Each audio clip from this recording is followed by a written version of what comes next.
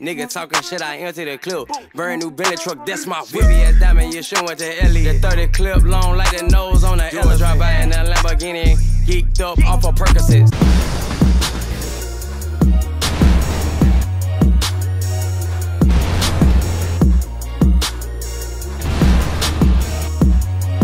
It is Tuesday afternoon on time, on schedule. With your explosive celebrity gossip, for those of you who are new to the channel, have no clue to what is going on. You're watching the Super Gossip channel, the only channel that uploads video. Sonic boom! After video. Hadouken! Another video. Tiger! And then a video. It's WorldwideSpotlight.com YouTube channel. And then you ask around. Everybody will tell you the same thing. Ask your mom. Ask your dad. Ask your sister.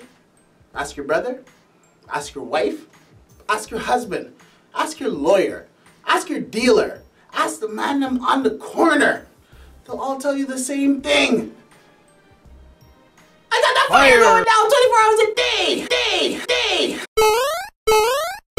Right now on a Tuesday afternoon, hydraulics in the knees, J. Cole is claiming that the video of him getting punched out is not him in the video of him getting punched out. Now everybody in Nigeria is saying they saw him with their own eyes getting punched out in Nigeria. Now J. Cole and his manager are claiming that this is fake news.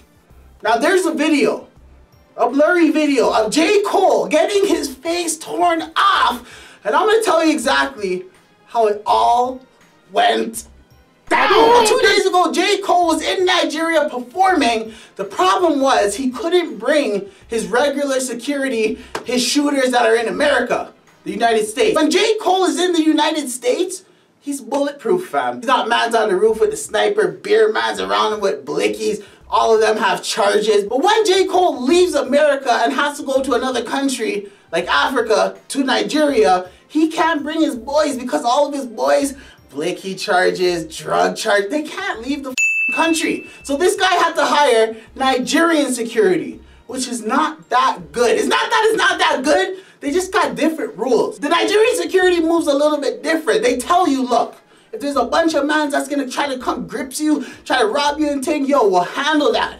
But if it's just a one man, yo, you gotta handle that yourself, B. This is like Nigeria. This is no play around thing. This is not no joke man thing. If it's a one-on-one thing, handle that. But if it's a group, we got you. We got you.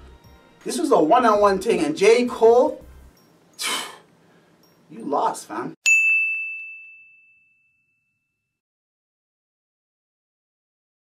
So after J. Cole was done performing in Nigeria, he was heading to the back. There's a whole bunch of fans trying to get autographs. One fan went up to him and said, yo, J. Cole, can I please get an autograph? You're my favorite artist. You're coming all the way from America. I'm right in front of you. Please, just one autograph, fam. Right there, J. Cole looked at the man and said, yo, I gotta go. I gotta go count it up. Count it up, count it up, count it up, count it. Count it up, count it up, count it up, count it, count it up, count it up, count it up, count it, count it up. The Nigerian man felt disrespected that J. Cole wouldn't just stop to sign one autograph. He's like, oh, you're gonna go count your money? That's what you're gonna go do, go count it? He's like, yo, count this, fam!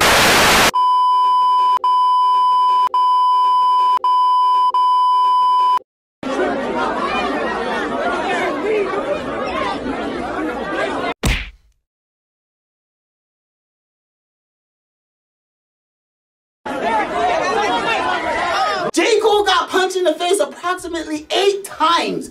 Did not return fire at all. The security, they didn't do anything. They're like, yo, it's a one-on-one thing. Let them handle their business. If anybody else tries to go in, we'll help. We'll help. But it's one-on-one. The man got hurt tough, fam. Go to WorldwideSpotlight.com to see the full video. I'm not trying to show no violence on YouTube. But on WorldwideSpotlight.com, it's popping. Like the video?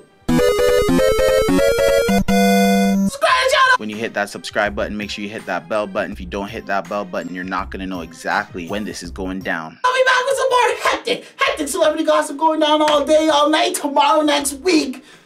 Yo, uploads. The uploads.